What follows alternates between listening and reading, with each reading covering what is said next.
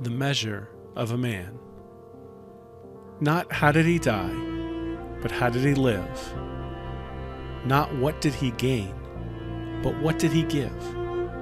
These are the things that measure the worth of a man as a man, regardless of birth.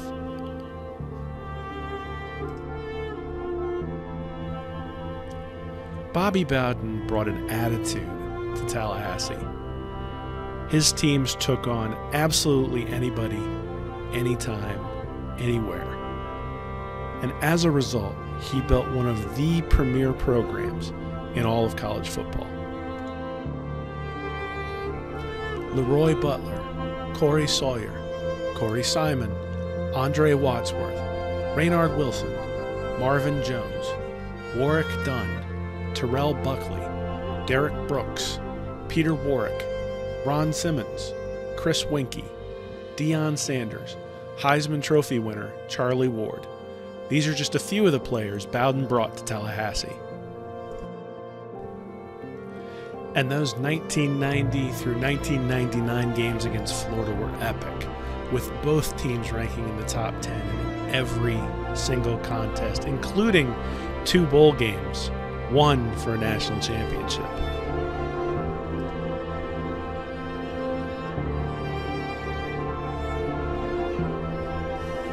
It seemed for a while like Bowden wasn't going to be able to get over the hump, particularly against Miami.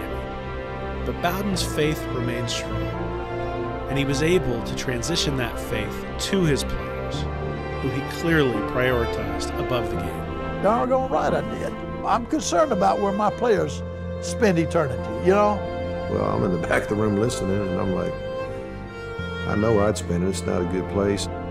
And that night I said, I'm going to go see Coach in the morning. He said, Coach, what were you talking about in there? I never heard that, about eternal life and about what's on the other side after you die. I had my mother's Bible on the desk, and I took that Bible and I read to him what he had to do to be saved. You know, I basically prayed to receive Christ right there in his office, and literally changed my life significantly.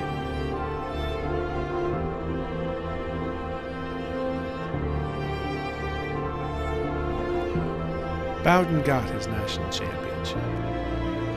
But the measure of a man, not what did the sketch in the newspaper say, but how many were sorry when he passed away.